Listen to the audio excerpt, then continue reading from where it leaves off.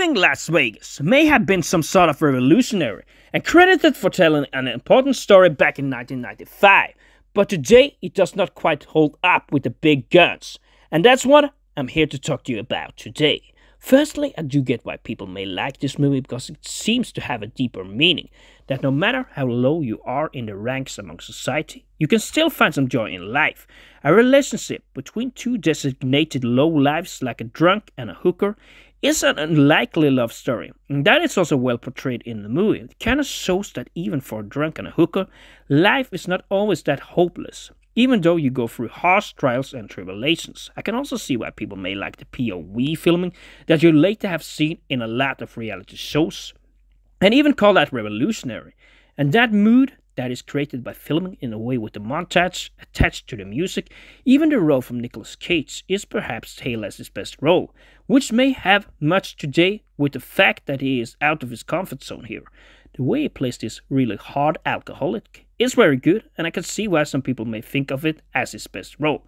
But why do I feel it does not hold up today?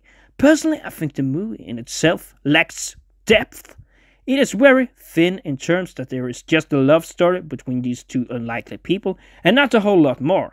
I even liked this movie more in the beginning, before Cage's character even went to Vegas, because then you could see him in the bar living the lonely life and everything going against him, and you could really see why he was going to Vegas to drink himself to death. Of course, he succeeded in that venture, but I think this has a too thick romance arc to really be that entertaining. I just wish personally there was something more to it. Yes, the couple has an array of problems between them, but the story in itself is a bit limited for my taste, given that so many scenes portray the deep relation that develops between them, and there are not any other elements. Personally, I also think Nicolas Cage has delivered better in later roles like in Face Off and in The Unbearable Weight of Massive Talent, where he is more this crazy Nick character, which is just something no other actor is able to match. I can see why someone may like his role in this one, because it is a more serious movie, but I do feel it is quite far from his best performance, because for me, Nicolas Cage is born to be this crazy character, and like the example was with Leonardo DiCaprio, I don't necessarily feel they should have had an Oscar for the movie they wanted in. Cage could have had one for Face Off, and DiCaprio could have had one for Catch Me If You Can. The fact that it is filmed in this POV style and the montage scenes with the music is something I rather don't feel holds up today.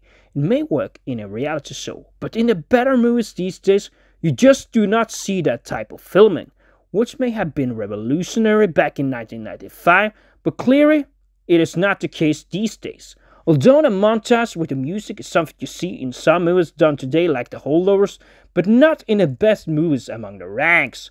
To me, the movie is not necessarily slow, but it does bore you in a lot of moments, where there's not too much going on, just talking till the sun goes down.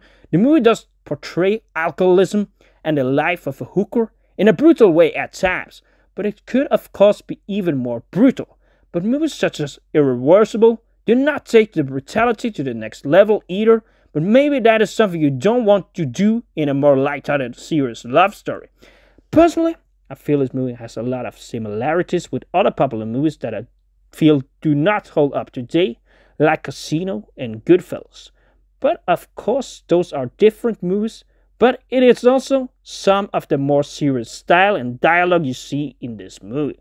Mainly my core argument was of course that it is too thin, because it just has the love story between these two unlikely people, the drunk and the hooker. That's why for me, my rating would be a 5 out of 10, and I clearly do not feel it holds up today.